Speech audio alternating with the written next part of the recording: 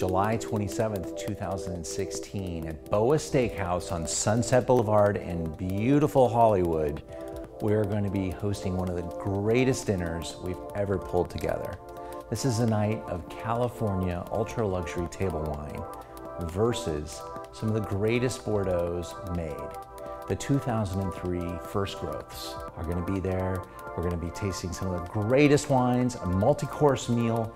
I want you to check out the wine list. What we're looking at there is a great collection, a slice, if you will, of the 2003 vintage in Bordeaux. One of the great vintages of the past decade, a radical vintage, which right now, sitting at 12, 13 years of age, they're really getting into their second phase, and they've released a lot of the tannin in the structure, and they're saying, try me now. They're aromatically beautiful, stunning wines. We're gonna put them up against the best wines of California.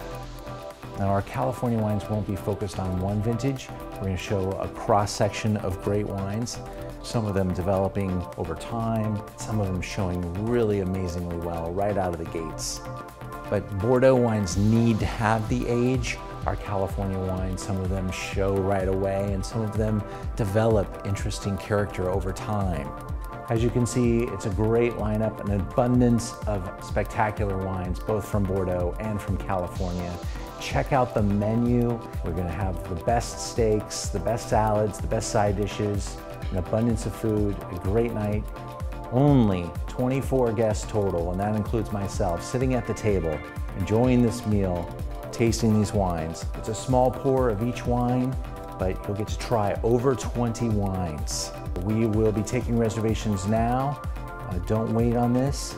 It will sell out, and we look forward to seeing you at BOA Steakhouse in Sunset Boulevard in Hollywood on July 27th. It will be a spectacular gathering of people, wine, and food. I want you there.